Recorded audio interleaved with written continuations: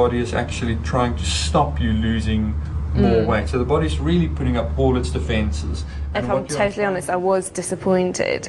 Now I've seen no weight loss, I can understand how someone would then take it a step further and then maybe not eat for the rest of today or something. Kate's approaching the end of her stay at the detox centre. She's beginning to find the satisfaction of losing weight seductive. She's not supposed to have more than 2 colonics in a week. I've had 3 colonics and I'm going to have another one tomorrow. Are you becoming addicted? Well, sort of, for now. So how does a week of strict detoxing translate on the scales? You're 9 stone 4. You've lost 5 pounds in 4 days. Yeah. How do you feel about that? 4. Oh, it's good. It's good effort. It's the end of week 2 and Kate is dropping weight alarmingly fast compared to Louise. She's gone from 9 stone 11 to 9 stone 4, shedding another 7 pounds. Her total weight loss adds up to 1 stone in just 2 weeks. But Louise's weight has barely changed. She's gone from 8 stone 10 to just 8 stone 9.5, a total weight loss of 7.5 pounds. As the experiment progresses, Louise's body starts to change dramatically. I can almost put my fingers round my waist now. And the doctors begin to worry about Kate. I guess that means I'm developing something approaching an eating disorder.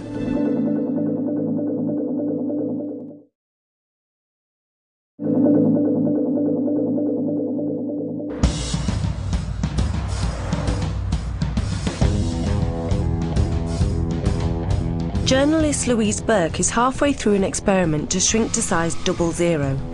This is my breakfast this morning, as my shake, and I'm absolutely gagging for it. After losing a paltry ½ pound on a week-long watercress soup diet, she's determined not to fall behind in losing weight, so she's adopted a Hollywood favourite, the protein shake diet. She's existing on just 2 shakes and 1 high-protein meal a day, totalling just 800 calories. On top of that, she must work out for 2 hours every day. So overall, she'll be burning 200 more calories than she's taking in. Although the regime is punishing, it's already beginning to produce results. This used to fit me snug. Now it sits like this. And Ben said when he cuddles me, he can feel my bones on my ribcage on my back, which makes him go,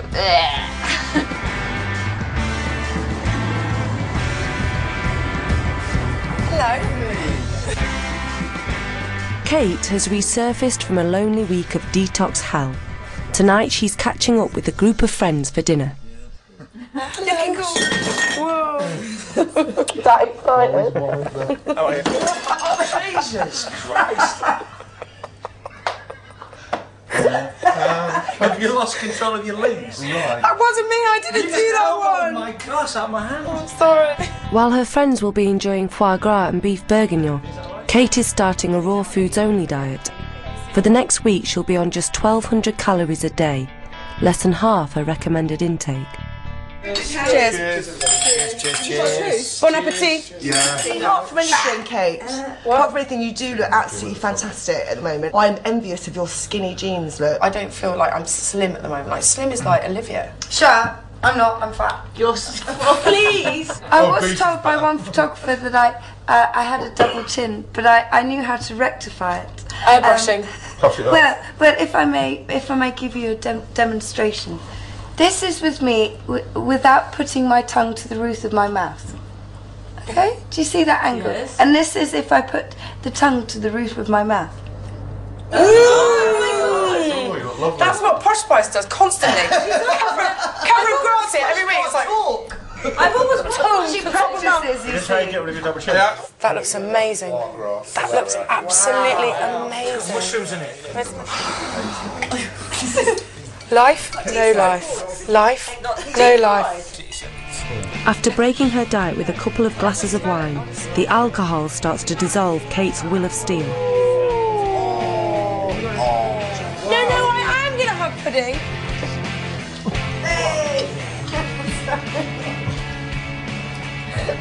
Kate's taken the spoon. Oh, God.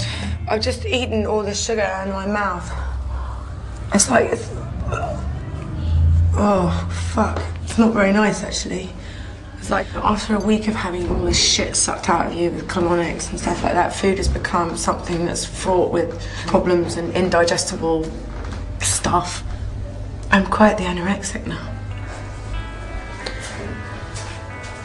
Oh my God, look at my legs. They are actually, I've got actual air between my legs.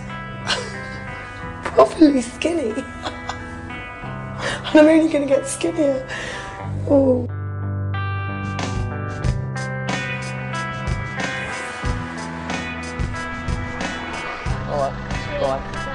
It's 9:30 at night and Louise is just home from a 2-hour workout at the gym. Her boyfriend Ben is left alone watching TV. Yet again.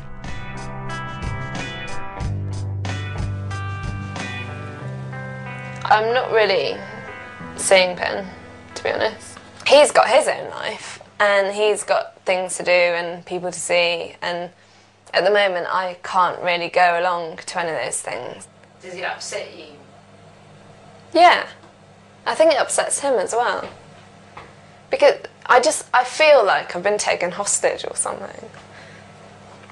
It's a third wheel in your relationship. There's two of you, and this diet that she's on, because there's the food you have to cook, there's the exercise you have to do twice a day, there's the constant conversations about how Louise would like to eat something other than what she's eating. I could not continue like this and continue with Ben, because I know Ben wouldn't want me as his girlfriend if I continued like this. It's the end of week 3 and Kate remains well ahead of Louise. She's on course to get to a 00. She's dropped from 9 stone 4 to 9 stone 1, bringing her total weight loss to an alarming 1 stone 3 pounds. Louise has gone from 8 stone 9.5 to 8 stone 7.5. Her total weight loss is now 9.5 pounds.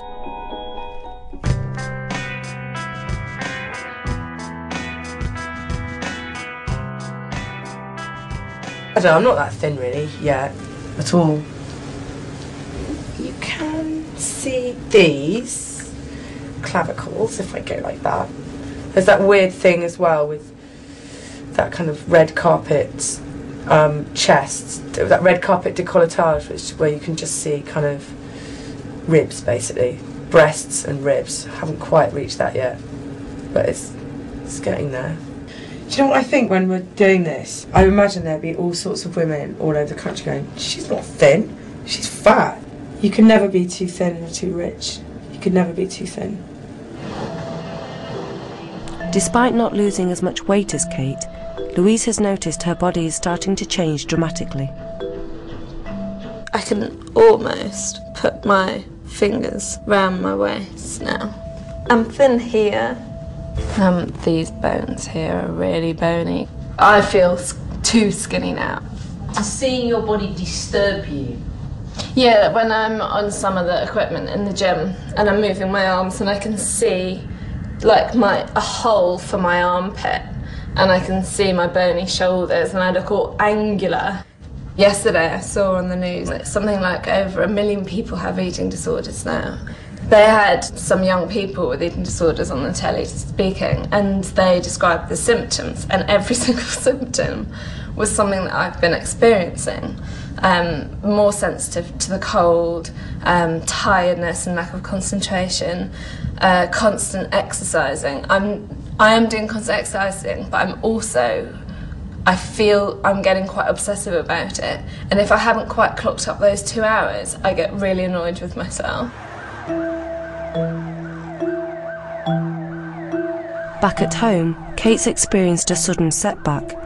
Over the morning, she's devoured the entire contents of her fridge. I suddenly realised that I'd basically been eating all day. I guess this is what you might call a binge. In fact, I've got a plate of quinoa, an ancient South American grain, here right now.